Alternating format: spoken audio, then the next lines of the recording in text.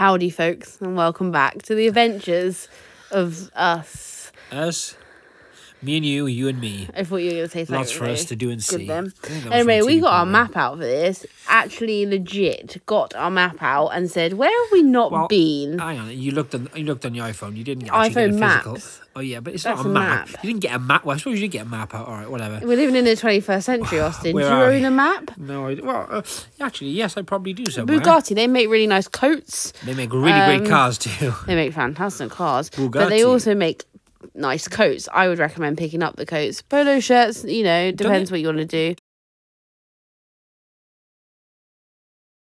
Do they have a store in London? Yeah, like it's a legit thing. Yeah, like up near Harrods, near Knightsbridge. Harrods, capital A. Anyway, we got the iPhone maps out on the Apple device for anyone who needs to know technically how we looked at the maps. Sorry. And we picked Gillingham. Gillingham? Is it Gillingham? No, Gillingham's in Kent, isn't it? Oh, now I'm going to look more. Right, geographically, we are we're just less than humans. Dorset. We're in Dorset. Dorset, yeah. Yeah. Anyway, so we started here. I have to say this was an odd town for anyone who lives here or lives near here. Explain to me why it's so odd. It's really like I feel like, you know, when you're like the Village of the Damned. Well, that was tough. When you're like not a local, I felt the heat here. Oh, there was heat. And the thing is, Austin does stupid things like get a whole box of ties to rummage through. And then I think, I don't know if she's there or not yet. She comes to my left in a minute. Is she coming now or is she already there? No, I think she's already in. She's like pretending to look at the books that she, like in a store she works in every day. That's not her. Anyway, the lady came in and like I was rummaging through the ties, which I know is not a normal practice for humans. I get that, it's fine. But if you watch this, you know I like a tie on the belt, so very rough with those ties. Yeah, they were. Wow, there she is. There she is. The old hanging the jeans routine. She wasn't hanging anything. No, she was just fluffing them. Look, she's fluffing them. She was shuffling and fluffing them. Look! She's turning them around. You're actually scaring me at this point. Yeah, that's all she was doing. I just don't get it though. Is it because we both wear hats, or we look like hooligans or hoodlums? But even if both those things were true, yobs. What like yobs? I like that word. What's the difference? You didn't put those back very nice, did you? You wait till I actually put them back. Tie etiquette, but always look through the ties. You know how it is. Always look through the ties. Belts, ties, scarves, small leather purses, anything of that nature will do. Thank you. Large bric-a-brac section. I'm particularly into bric-a-brac at the moment. I know I'm branched out into the niche market of trying to find designer homeware. Bethany has bought 2 mugs.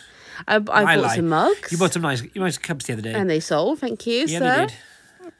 They did. But it's my absolute dream to find a little bit of Versace home. It's more your dream to actually, like, I think I have more knowledge about it as well. Not that you don't know anything about it, but I'm saying, like, Versace and and stuff like that is well known in what we do. But actually to find someone know stuff about it in the wild, like, more kind of, like, Tom lesser. Dixon and, like, I'm talking the big boys of the homeware world, if that makes sense. Although people are watching, I guess. Oh, hello.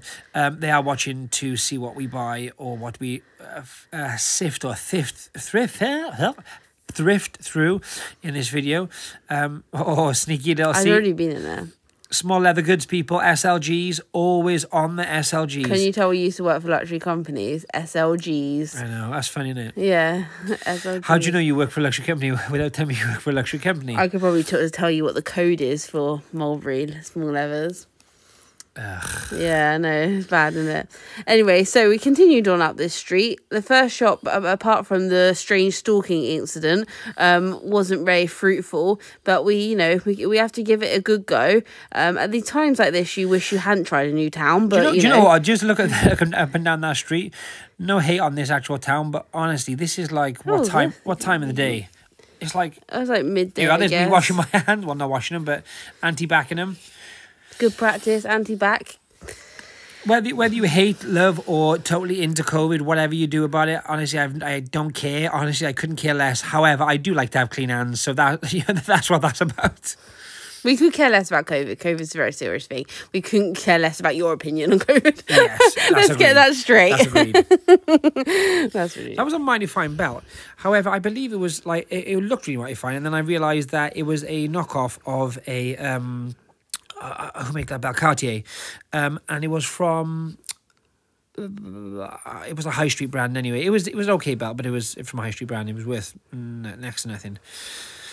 They had nice hangers in the shop. Did you feel that? I felt that. They are nice hangers. Yeah, they were sliding along quite nicely. These were Laura Ashley wore new with tags, but they were £10. They were also in the sale in Laura Ashley. I know, just like, and they were new label, obviously, for anyone, you know. For the Laura Ashley people out there and the people who know a lot about Laura Ashley, which I don't, being honest. Know enough to get me through the day. That's what I would say. I dabble, but, you know. That was sounding Welsh then. I dabble. Oh, thank you. I take that as an insult. It was meant that way. Let's have a look. What are we flicking through? There's not, honestly, these aren't thrilling. I feel like I found some stuff that you're not featuring. No, this was earlier on. Get over yourself. Let's move on. What is this? Honestly, these racks were dry. I'm waiting for you to pull something out. I could have edited loads of this out, but then you said the other day, this is all right. So these are vintage Timberlands. I think they're all-weather gear as well, but they were £6. I can't even see what that says. I've got a pair of these to this. Yeah, and that's why I didn't buy. Vintage Timberland goes really well, especially that green label. We should look to the golf clubs. I've got a thing about golf clubs at the moment. Everyone starts talking about golf clubs. Come on, calm down. I know, but I just, you know, I just don't want to miss out on these, you know. I feel like in the reselling world, every now and then there's like an item for like a few weeks or months that everyone's like, oh, yeah, that's what makes money. I call it the to all the kind of old school resellers, I call it the Buzz Lightyear effect. Oh my god, do you remember that Buzz Lightyear that everyone bought, and then that originally was like £45 a time with the belt. Yeah, with the belt, and now they're like £10 or something on eBay. Yeah, if you're lucky. That was like Ben Fitzgerald times, wasn't it? Oh, Ben Fitzpatrick. I can't remember his last name. Yeah, but something like that. We should probably talk about the clothes. Yeah, sorry, right. So this coming up now, this is nice. So this is what I would call a wiggle dress. You can correct me, or an illusion dress. So illusion dress, I like, yeah. This is Black Label by Paul Smith, That's why it says Paul Smith Black. It's like, I would describe it as more like tailored wear. It has a slightly higher price point than like PS or Paul by Paul Smith. £15 isn't bad for this dress. It was a lovely dress, actually. But, you know, I wasn't feeling it. Sometimes I just don't feel things. What would be, just to talk money quickly, what would you expect for that if you were to pick that up? About £75. Yeah, fine. So it has got a really good return. It's just that I got to feel like I want to list it. I got to feel inspired, you know, guys. This is a rib cuff. Rib cuff. Look at that. Cruise wear at its finest. Now, you might look at that and think that's mental, and it is. Most of the rib cuff stuff is mental, but it makes good money. I think that was a bit too much. You know, and it was a bit too specific of a design. It's a rib cuff's gone down a little bit since, you know, recent times of the glory of rib cloth. It's the Buzz Lightyear effect. Yes, I found that dress a little bit too like 80s chic. Yeah, I agree. It was a little bit too shoulder pad layered sparkle. Like there was stuff which from the 80s could be a total vibe right now, and that's not. I'll be honest, that's not one of them. Well, I wanted to show you this because I like to, you know, knowledge bomb you. This is a Studio by Preen. Now, Preen is a really, really, really, really good brand. PREEN. But Studio by Preen is not even a sister brand. It's a capsule collection that they create for either House of Fraser or one of those. And it's obviously it's still expensive. So if you can pick it up cheap, you're gonna get like good like mint velvet money for it.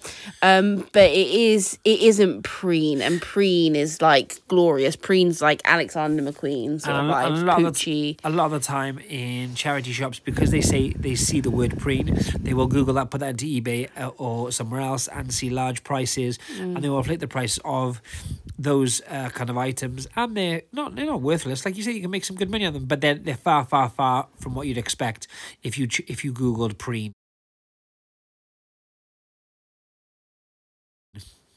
Preen. I just like saying it. This is a donkey sanctuary. Well, it's not an actual donkey sanctuary. It's a charity shop based for the betterment of donkeys. Yeah, and donkey welfare. I feel strongly about donkeys. I love a donkey. I don't think anyone hates donkeys. I mean, no, it was a nice shop though, wasn't it? It had some interesting things. Yeah, it did actually.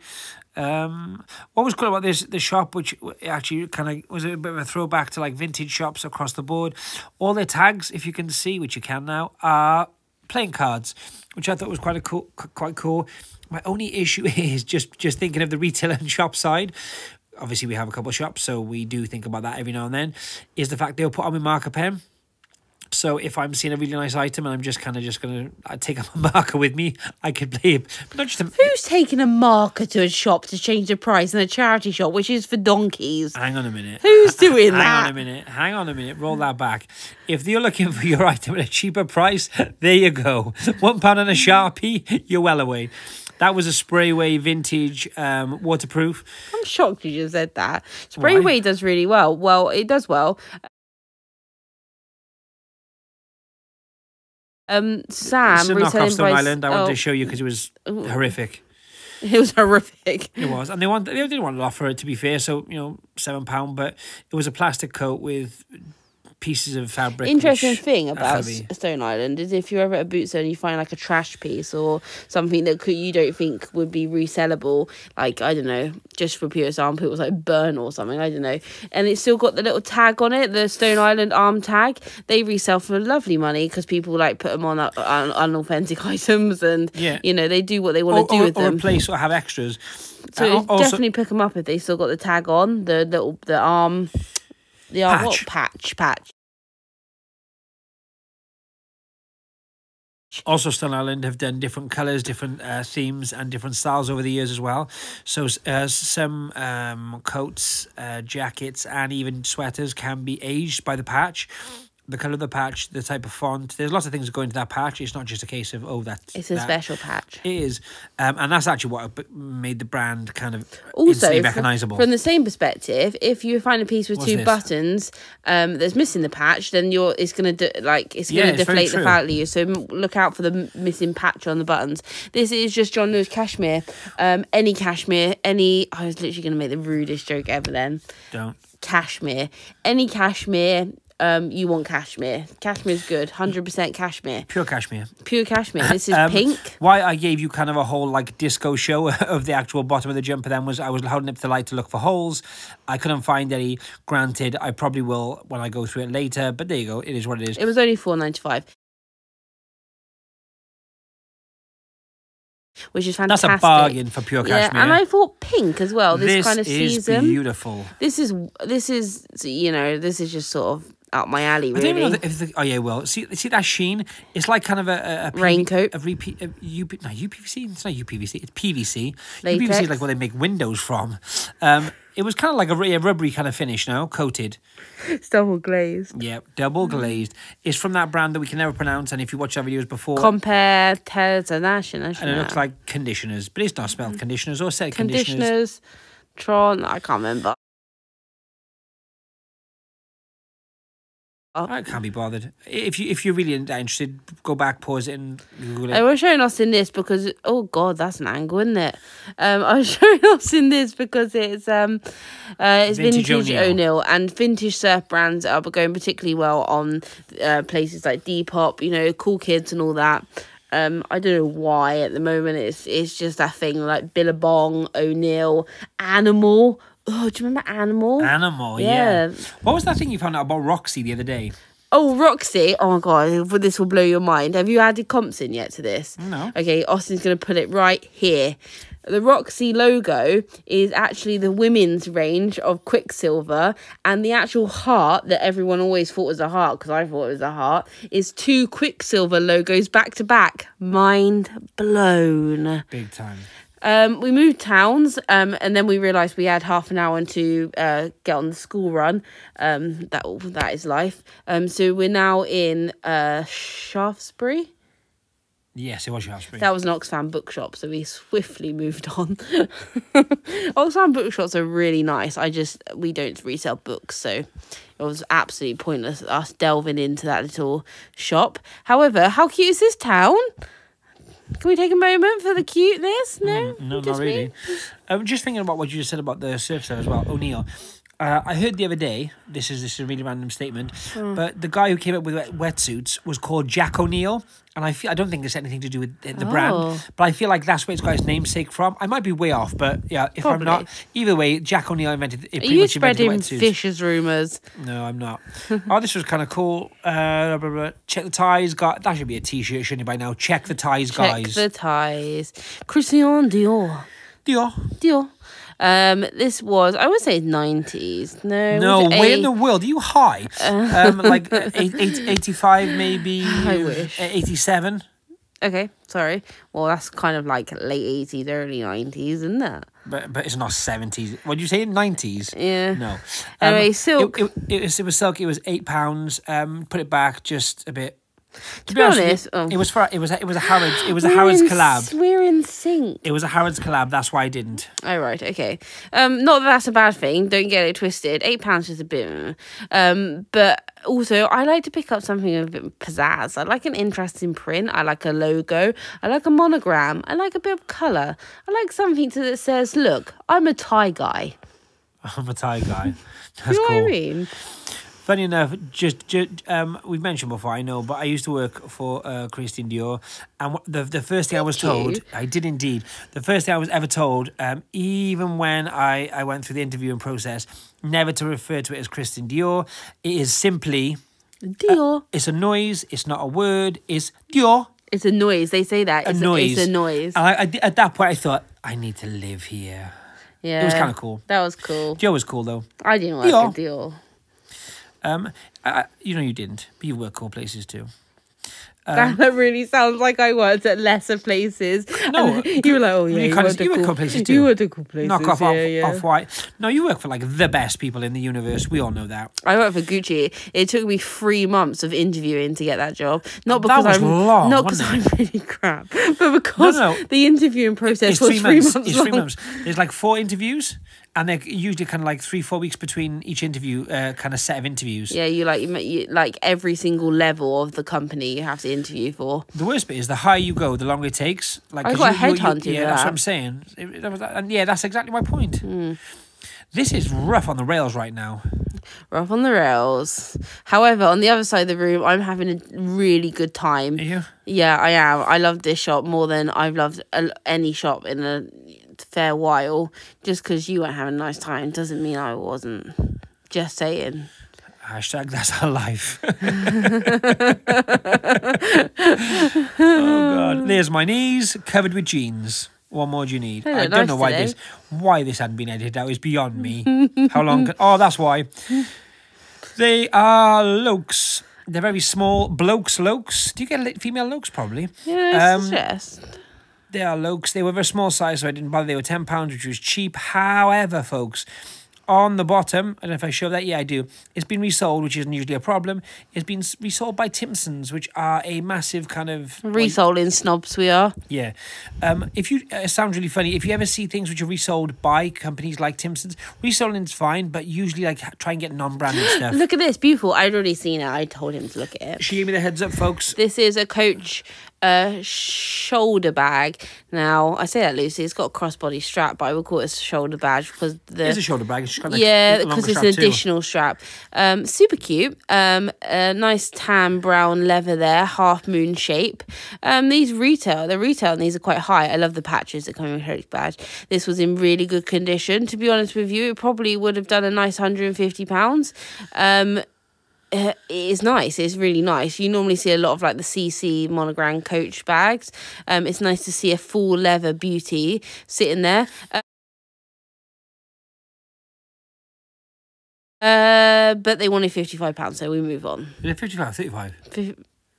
35. I don't know. You might have showed the tag. It was 35. Oh, okay. In the cabinet is a mulberry. That mulberry dates from the early 2000s. It has a really nice component strap. If I could take the strap off and resell the strap, I would make probably about £200 on the strap. Yeah, it would be worth the bag. And it also had a metal thing. This is really cute. If anyone can tell me anything about this company, I probably will Google it. It was vintage. It was from France. It was lovely. And this was a really nice piece too. So I probably will have a little Google. I'm going to try and stop picking up pieces we we cannot pronounce, just for the ease of Or us. we could learn to pronounce them and be good citizens. I'm not buying what you're selling, lady. Oh, do you like that t-shirt? I love how you picked up a t-shirt that says 10K Babe. It was a Nike t-shirt. Vintage, actually. It would have looked really nice on you. Yeah, babe. This was Wally. Wool. Bethany talks every now and then like she's from the East End of London, so it's wool. I as slip opposed in and to out. wool. It's like a really weird thing. I love how the Welsh guys talking about accents. I go like into loads of different accents because everyone I know is from different places. This is beautiful. This is Theory. Theory is not a brand to be slept on. People sleep on Theory because comps on eBay are shocking. They are. That's because people price incorrectly, guys. Theory's having a little bit of a resurgence, so a lot of the influencers are currently promoting it. And they do make a lot of boring stuff, like black trousers and things like that. But that was a very contemporary piece. It was like a knitted vest top, a little bit of a racer back detail. I would have styled it with a bikini on a nice Ibiza island. Speaking of boring black basic pieces, mint velvet. Yeah, it's just a black vest. Even I This saw was the line of black vest. Older mint velvet with the velvety tag. With the velvety tag. Wool London, going back to that one quickly. Wool London's great. They do concentrate a lot on Pima cottons, which obviously have like a cult following, I would say. I do pick it up if it's cheap enough. It's They normally have like their fan base. Yeah, it's normally plain pieces, sort of like Kettlewell, but like not Like a bit more chic. chic Kettlewell. Yeah. Yeah, If that's a thing. I don't even know if it's Kettlewell like Kettlewell's not not chic. That's not. Well, yeah. okay. It's all perception, isn't it? Oh, there I am with the nice knitted thing. I've been telling Austin off recently for angles. He needs to work on his angles off Look at me. that, straight in there. Max Mara, 100% silk. I don't know how much it was. Once again, This not was helpful. quite cool. Look at that. This was a top, but I'm being really like stupid with the. Yeah, It was like cow neck, I think. It was a cow neck. How much would that have gone for resale? God, talk about putting me on the spot. I would have done that probably 80, It was Max Mara though. 80 to 125. Yeah, 100% silk, it would have. The thing is, the more contemporary stuff obviously goes quicker and sells for slightly more. The older stuff, even if you don't look at it and say necessarily that's really fashion, it's the diehards who buy Max Mara and usually, to be quite frank, spend on it. Yeah. They don't mind, do they? No. I think sometimes, and we do all the time, we've done this video 10 times, if you don't particularly think it's fashionable or enjoy it yourself, you get a bit carried away and kind of start, mugging it, but it sells, so there you go. The time crunch is just about to hit, by the way. This is why we start speeding up. That was a Nike. What time crunch? No, it Well, wasn't time to crunch. get back to It was the early to mid 2000s Nike. The problem was there was nothing outstanding on the back, which I checked, or there's no spell out, so meh. I'm talking about our lifetime crunch in the fact that we need to pick up our small human. I'm talking about the time crunch in our lives. Honestly, I don't know what you're talking about. Right, we'll just move on then swiftly. Yeah. I do know what you're talking Sky remotes? Beautiful. Remote controls can do good. We don't specialise in them, so it won't be even pretend like I do. But once again, it all really links back.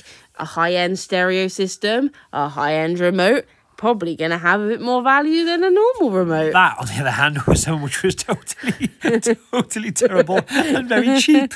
Probably from a non-brand set. These were cool. I picked these up because they look like you should look at constantly. Bloodstones. I will. I'll put them in here. Bloodstones. And Bloodstones are Australian boots that I wear every day. I'm wearing them in this video. I'm going to show you them right now. There they are. I love I just love them more than I love anything else in my life. I'm not saying no other boots do this because quite a few brands do, but a quick way to kind of recognise Bloodstones is they have like, the pull at the back of your shoe to pull it on. They have one at the front as well where the tongue would be on the Chelsea boot. Australian they are. But they resell really well, and we have resold many a pair in our time. However, if you do get a size 6 to 7, please notify me before you notify anyone else. I always call the brand Bloodstone, but it's spelled Blunt. No, it was not T, it's D. Oh, BLUND stone. Blundstone, yeah. This is really a annoying. beautiful. Oh my goodness, Austin. Who likes the inside of my shirt? That's what I'm asking. Hopefully there you go. What was I showing anyway? That's pointless. These shoes. These were meant to look like Adidas Craft 4Ds, which go for about £130. They didn't. They were like £7. I was just showing them because, well, there wasn't much else to show in the shop, to be honest. Thank you. It is a British Heart Foundation. What can you expect? Well, when you find something here, it's usually about £7,000. No, it's not. I lie. There's some good stuff to be had here, and like in all charity shops, you've got to know what you're looking for. But we didn't have much of a luck in this place. There was, I think, no, I don't think there was anything really. It was quite dry today, wasn't it, across the board? Do you know what? That cancer research shop was wonderful. It really brought me life. Saved our life. However, trying 2 new towns is a risky move. It's not risky, that sounds silly, but I like to do a new town and an old town, so then I can know I'm going to get something potentially. And does that make sense? Yeah, I'm grabbing something across the rail here. This was really nice. It was like a kind of techie fleece. It was really well made, and I couldn't find the label. Anyway, we really have to learn to end our videos in a sexier manner. I feel like, and that's not sexy. A bit pizzazz or something instead of Honestly, I think the most unsexy word I've ever heard in my lifetime would be what? Pizzazz. Pizzazz. Come back next time for some pizzazz. Or maybe just don't.